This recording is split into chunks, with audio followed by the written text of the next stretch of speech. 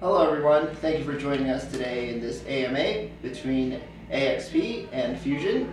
We've had a chance to look over all your thoughtful questions. I'm very excited to go through them. We've gathered some of the best. I'm joined to my left here by Max, the CEO of AXP. Of course, I'm John from Fusion.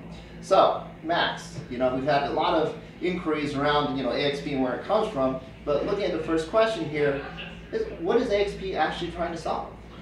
That's a great question, John. AXP was born out of a genesis of my original company, Dash Hub. Dash Hub over the last 3 years enabled me to experience an industry of selling vehicles through independent dealers, through consumers, and in that process, what my team and I encountered was how poorly the data was in the space. So through that genesis, we were inspired to create a trusted ecosystem in the auto industry that we could basically improve the whole space, make it a better, efficient market for all the consumers and the independent dealers and all the other participants within the ecosystem. We reached out to multiple different players. They all agreed, and believe it or not, government agencies have reached out to me. DMVs and state agencies have reached out to me.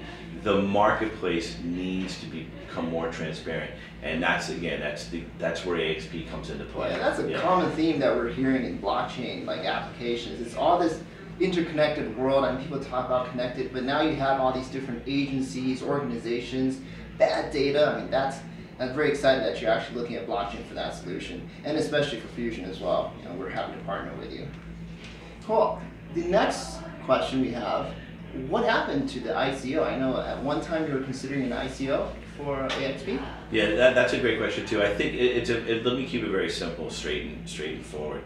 After our introduction to Fusion and through multiple investors that we share, it became quite clear that our token just wasn't needed now that we had Fusion as a business partner. Okay. It was something that we did not need to go down that path.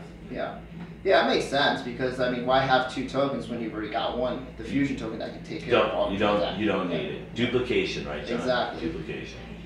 Cool. That was an easy answer. Next question. What is the timeline for digitizing AXP's database of automobiles and users? Well, that's easy because I answered that a little earlier. The timeline is still by the end of the year we want to digitize all the vehicle information that you actually have in your system. I think that was a couple million. I can't remember the exact number. And 300,000 users, I believe, was the number. That's correct. Yeah, we're in the right ballpark. Yeah. All right, the third question. What is the time frame for digitizing AXP's database of automobiles and users? Well, that one's an easy answer. We are still on track for, by the end of the year, to digitize all the information that's sitting in AXP's database. The second part, what steps are needed to be taken before you can get to this stage? Good. You've heard me mention the POC a few times, and it really breaks down to three main pieces here. We want to create the assets of the vehicle, number one, assets of the person, number two, and the most complicated part, of course, is actually the loan that stitches together these things. That's correct. I think that's where the Fusion protocol really shines, through the quantum swaps, through the time locks. We'll have a follow-up session where I go into more detail about how we're actually modeling these auto-backed loans, but from a timing standpoint, the POC, we want to get the first model loan done maybe in the next month or two, right? And correct. I know in Q2 or end of Q2, you want to start actually originating these loans, right? Absolutely, John. So the team's excited, the partners are excited. Yeah. And again, I think in future dates too, we can start pulling in some of those partners for some Q&A sessions. I think they'll be excited. Yeah. I think everybody's excited about the project and the direction we're moving. So it'll be fun to keep the community and everybody out there abreast of what we're doing and how we're moving forward. Yeah. All right, next question. How many blockchain devs work at AXP? And let's just start. How many blockchain devs work? Right now AXP is engaged with multiple dev teams, John. We have one lead blockchain architect that is working directly with the Fusion guys, but I have cross-collateralized multiple dev teams from all over the world that I can access at any time. I believe that we're going to use, obviously, the Fusion team, a great deal of the heavy lifting. I've already been super impressed with what I've seen, and just working with you guys already on a month in, month out basis. I have complete confidence that Fusion is going to be able to deliver what they say they're going to deliver, and whatever my dev guys need to do, more probably in the old-fashioned UI UX in that arena, we'll be able to do, John. So they're willing to activate, but we have our hands full with some of the old-fashioned UI UX stuff that we're working with our other partners. Yeah, I know, for example, you have actual dev engaged on the loan origination side. Yes, There's sir. a whole Yes, streamlining thing that you're already doing Yep. before you even send the data to us on the blockchain. So I'm very excited that you've chosen Fusion again to work on the blockchain side. And that's part of what this partnership is really about, right? We are investing in AXP because we believe in your vision, and you are investing in us because you believe in the technology that we have. So it's working out quite well. All right, next question. Are they already building on top of the Fusion protocol with current PSN 1.0 release? I'll take care of that one. So the PSN 1.0 release is what's out in StageNet today. I'll probably talk about PSN 2.0 as the next improvement. Of course, there are some improvements that we're having on the consensus side, but that's not actually affecting anything on the functionality side, which is why I'm so excited to do this. We are already building on the functionalities of quantum swaps and time locks that we can actually build without any concerns about whether it's StageNet or mainnet. All right, let's take a look at the next question. How often will FSN token be used to create a records of card?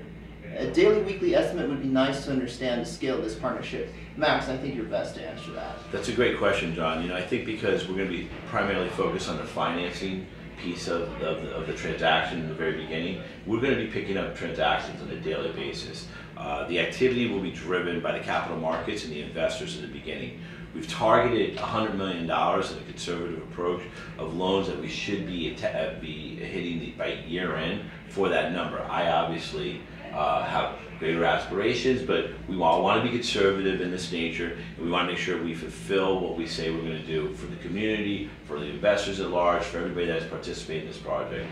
So we're really excited. But we're going to be seeing daily transactions, and they're going to be very, very important for everybody that's interested in what we're doing as far as the accuracy of this data and real-time information.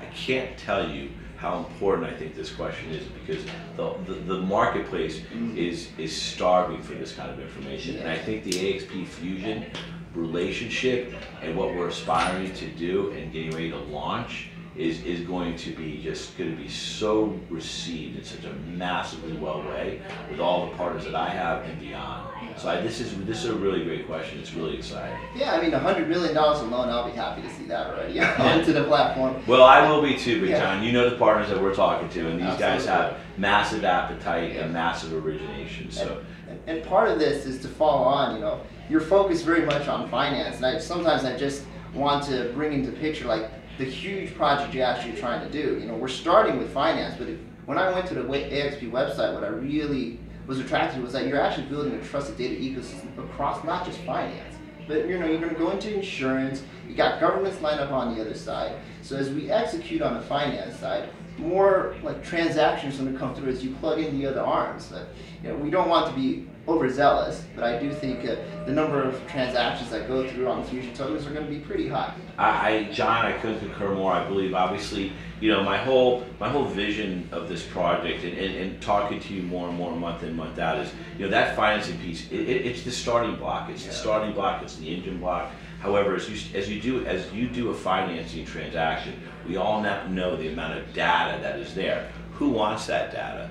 Everybody along the food chain. So it's the investors, it's the capital markets, it's the insurance carriers, it's the government agencies, and there's a natural, organic feel to the movement. And the way those transactions come in, and the better we capture that data, and the better that AXP Fusion manages that data and is transparent about how we show that to the marketplace, the marketplace is going to come running to us. Yeah, marketplace is coming to you. They're coming to us. Yeah. We're just gonna. It's going to be how much business can we take on in an efficient way to make sure that we manage expectations in the right way.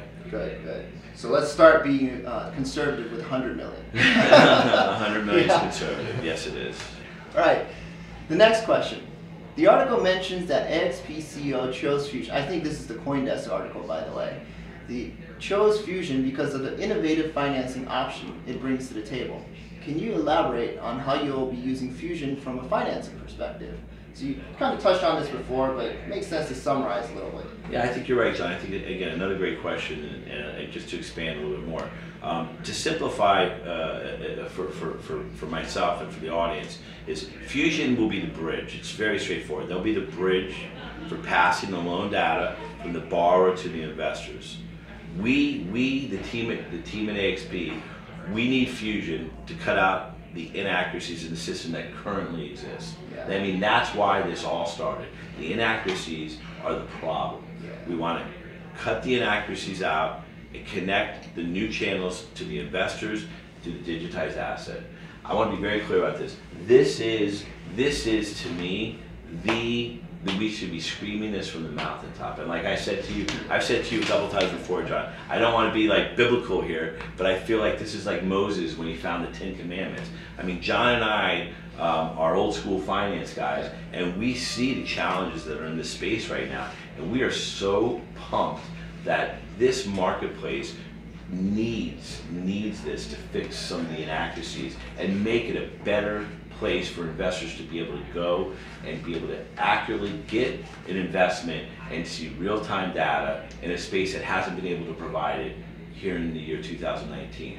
And I think we're the guys who are going to start fixing that problem. And I'm really excited about it, John. I think that's why the AXP Fusion project, gets me up every morning ready to rock and roll, take on the world. So, again, I don't want to be too biblical, but I think that's an exciting thing, and I'm really, this question really fires me up. Yeah, I mean, I get energized talking to you. I mean, you're one of many verticals that we have, but the story you tell is what we're hearing across a lot of our partners as well. That inaccuracy of the data, the kind of medium where a lot of investment opportunities are being lost right now because people can't find the investment. So we're very happy to help you solve that problem in the auto space. Let me expand on the technology side a little bit. Now, Fusion was started with this interoperable marketplace in mind, right? So this Internet of Value, which you may have heard about. But really, when I think about financial, any type of transaction for that matter, it boils down to four things. The person who's buying something, what that person's receiving, what time frame he's actually executing that transaction on, and what time frame that transaction is valid for. So if I break every transaction down, we can actually be industry agnostic. And with that mindset, we created three very core functions of the Fusion protocol. The three are the quantum swap, easy way to swap exchange assets, the time lock, which is a very important way where we can separate kind of rights and ownership over what time period that can happen, and finally the asset creation, which just lets you really just easily digitize assets, right? So that's kind of like the innovative options that Fusion brings to the table. And I think that's what really got the discussion going when I started modeling out these loans. And you're like, that's exactly it. That's what we need to do. 100%, John. And the partnerships too. I think, not just between the capital markets guys that we know and the institutional guys, but it drills down all the way to the independent dealers even. I mean, they get it. They don't know how to take the data like what we're going to do. Yeah. And that's why they're so excited about the AXP Fusion project. So I think you hit it on the head. Right. It's taking that, that technology and simplifying it for these guys. All right, let's take the next question. I would like to know what financial products will be created around used car sales. Will they develop more complicated loan finance products? Okay, this question is kind of long, so let's take a pause. Let's take a pause right there. Let's go with the first part, which is, what kind of financial products are you looking to create, Max?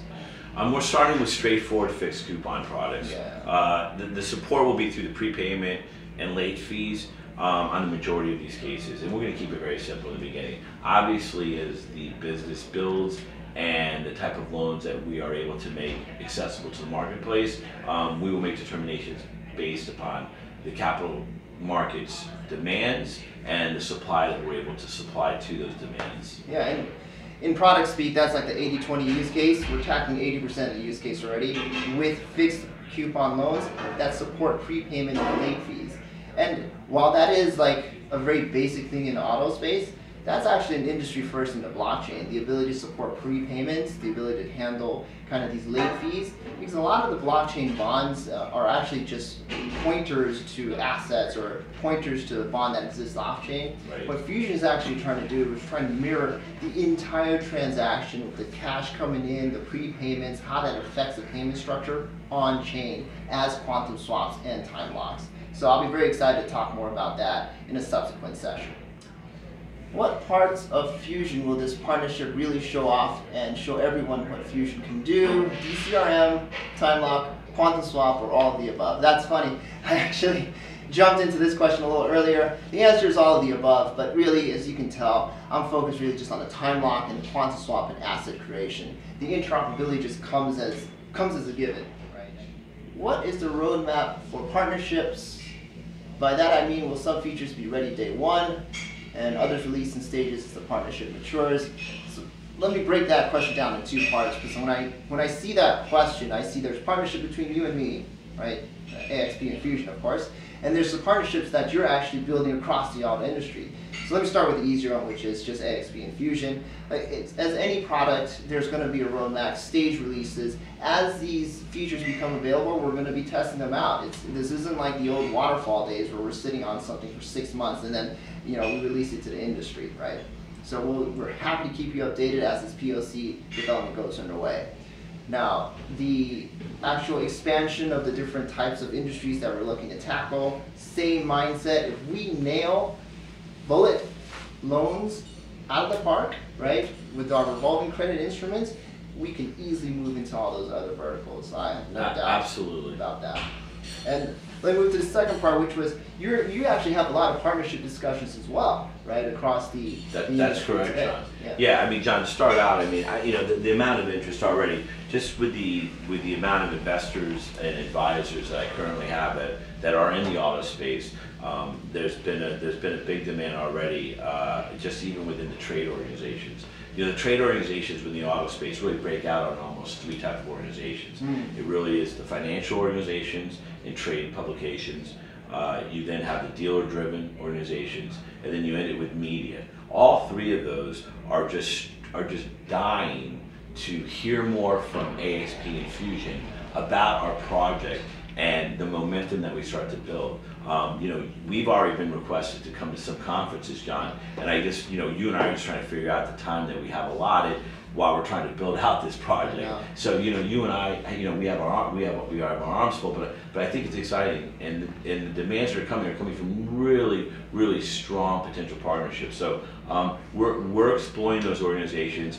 We can't attack all of them, but we're going to do our best to figure out who's the best ones to go with, that can help us move our message along and be ambassadors for us to the space. Again, we want to, we set out this project, and especially when I started in the auto space myself, to really make a difference and to make an environment that's a better environment for, like I said in the earlier question, for everybody along the food chain, for the independent dealers, for the consumers, for the insurance carriers, for the government agencies. And as we started out on that process, they started coming to us. It was an amazing. I never had that experience before. So I think through those trade organizations, we'll start there. I think you and I we got a lot of traveling to do. We got a lot of traveling to do. I think a lot of this type of informal conversation to continue to educate the community, and we will do it. And then on a much larger scale, you have some of the big players that have already reached out to us, John. And I think we have to figure out where we can allot our time and best fulfill the needs of the project while still fulfilling the needs of some of the people that want to know how the project's going. So. Spoken like a true CEO, right? Prioritizing your time. It's a tough thing, but it's exciting, John. It's exciting. So. Yeah, I can relate to that challenge. All right. How does the FSN economy work in this partnership? Okay, I think what they're asking in here is, what type of transactions are coming through, or how we partner on the commercial side. Like the AXP product is going to be built directly on the Fusion protocol, so of course you're going to be using Fusion tokens as part of the transaction. The industry speak with the gas, right? But these are just fees that we charge for someone to validate the records, to basically make sure your record is safe, stored on their separate nodes. That's how the Fusion token is going to be used in our partnership here. All right, next question. Can you elaborate more on AXP's existing customer user base? All right, Max, that's That's something I think that I've mentioned in earlier questions, but again, we have an existing customer base and almost registered users that have come in and out of our space to the neighborhood of somewhere over 300,000. Those are the consumers, direct consumers that have an interest in this space and in what we're doing. Outside the scope of that, we also have massive reach within the independent dealer world. And again, through some of our partnerships, which again, we are going to be bringing these partnerships and engaging them in these kind of conversations in the very near future to get everybody excited about who they are, what their reach is, to solidify what that really is. On the independent dealer level, I mean, we have a reach probably right away at 25,000, wow. North of 25,000 independent dealers, and I think we can help in a lot of ways. It's not just that financing. That financing is to activate them and hopefully give them more liquidity and clear and concise data that they know how their loans are performing, so it benefits everybody along that process. But I think it also benefits everybody else. The auto insurance guys would love to see that data. The manufacturers, we keep listen. You and I just keep getting these phone calls and these emails about we can't wait to see this data, and we have to determine on how we're going to use that data and who's going to be seeing that data. These are all the questions. This is where the industry is. We're in a new frontier, and again, it's exciting. But we have a massive reach. I have some great relationships, and I'm very fortunate to have some great advisors that are looking forward to activating us in any way possible to continue to further that reach. Yeah, that just can't be recreated in one day. I mean, you've had years of experience in the auto space. That's very excited to partner again with someone like AXP. All right, let's take a look at the next question. What will be the turnover between the two companies? What is the commercial arrangement? I kind of answered this a little earlier, but it is, Fusion is going to be the protocol that you build on, so of course we're going to charge the transaction as a gas. All right, and that's the last question that we have. Well, thanks again, Max, for joining us. This was great talking to you and just kind of getting everybody to understand your background. You and I have spoken a lot, but community's been very eager to kind of hear from you as well. And community members, thank you again for your questions. It's always great to kind of have your concerns and thoughts addressed. Right? Keep them coming. We're very excited to show more. Well, thank you, John. Thank you very much. And it's a pleasure to meet everybody in the community for the first time. I look forward to further communications and updates on the project as we move along. Thank you very much.